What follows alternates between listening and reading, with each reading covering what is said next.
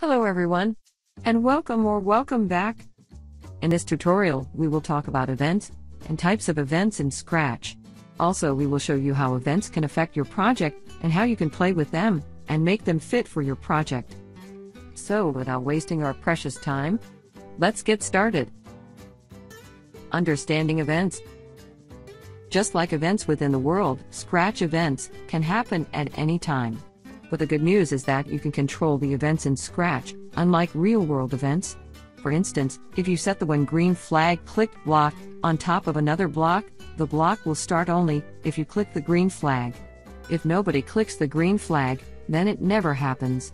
All events in Scratch are like this. You need to do something to make the event happen. You've already learned about blocks that are mostly rectangular with a touch bump at the start and oval-shaped blocks. Now take a glance at some yellow-colored blocks, known as events blocks. You should notice there are some blocks that look a touch different. These special-shaped blocks are called hat blocks, and they're the ones that permit you to begin your events. If you set blocks of code into the workspace without a hat block, the only way those blocks will ever do anything is if you click on them. Otherwise, the blocks are going to just sit there and do nothing. You utilize these hat blocks to get everything started at the proper time. The events blocks in Scratch all start with when. When one among these items happens in Scratch, your events block will begin to run your code blocks to form your sprite do what you would like. There are two different categories of events that happen in Scratch. One sort of event comes from the outside, someone telling your project what to do. Like if someone is playing your project and the player presses the up arrow key to make a sprite jump. The other form of event, called an inside event, is one that you simply create. The when backdrop switches to underscore event is the best example for this. This event is caused by other blocks inside your project switching the backdrop indirectly by the player. Outside events. How does one get a computer to do different things? The four most common ways are from the mouse or the keyboard. You move the mouse around and click on things, otherwise you press keys on the keyboard. In Scratch, you can connect blocks to do things when someone presses a particular key or clicks something with the mouse. These are called outside events. There are a couple of types of outside events in Scratch that you simply can use, just like the when green flag clicked in events block. Here are all the various things that can happen to start outside events. The green flag is clicked. A particular key is pressed. A sprite is clicked. A timer reaches a particular number of seconds since you press the green flag, or the sound from the microphone is above a particular level. When using video, the quantity of motion on the camera is above a particular level. This one may be a little more advanced than the rest. You can probably discover how a lot of these work just by reading them. The when green flag clicked block will start any blocks beneath it once you press the green flag. Inside events. Outside events are not the only way of creating events. If you want an event to happen at a certain time, you can do that, not just when the person playing the game presses a button. Using blocks, you can make these events happen, and these are called inside events. The best way to understand an inside event is to examine why you'd need one within the first place. Imagine you have got two sprites on your stage. They each have their own blocks, which will make them do things, but they don't know what the other sprite is going to do. If you would like them to do something at a similar time, you have got two choices. Number 1. You can add timing to make them do things just at the proper time. Number 2. To perform something, you can create an inside event, so sprites tell each other to do something.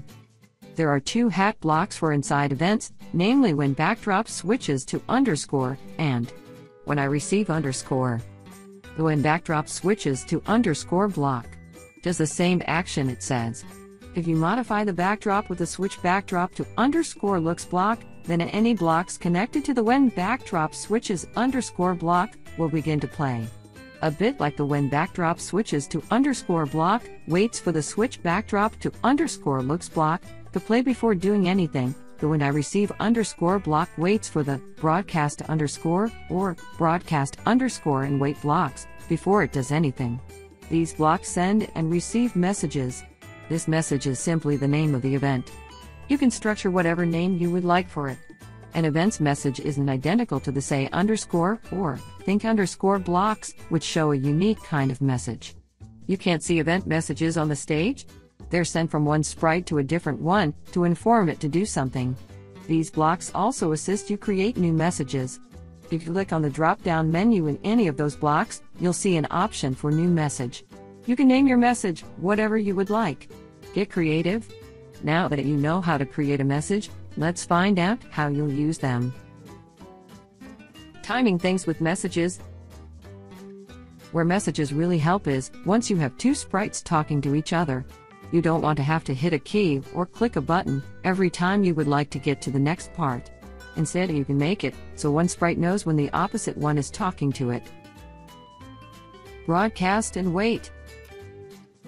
You might have noticed a second block that appears a lot just like the broadcast underscore block. This is the broadcast underscore wait block. Any blocks you've got after this block won't start until everything that received the message finishes all of their blocks.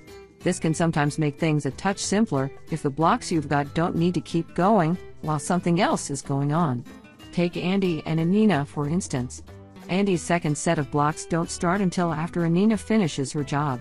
Rather than sending and receiving a new message after Anina is completed, you could just use the broadcast finished asking to dance and wait block, and put the say thanks for 2 seconds block right after it. Now Anina doesn't need to tell Andy that she has finished dancing.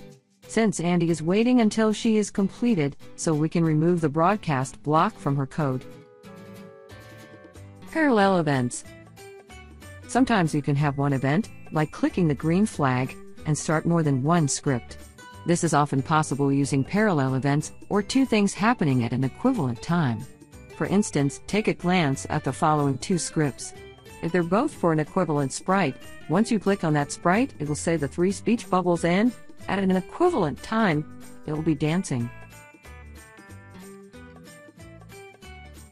Try to not confuse messages together with your sprite speech bubbles.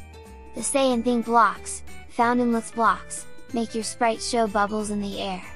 Events are never shown on the stage in any respect, so you'll never actually see these messages. Well, that's all we have for you in this video. Thanks for watching. See you in the next video.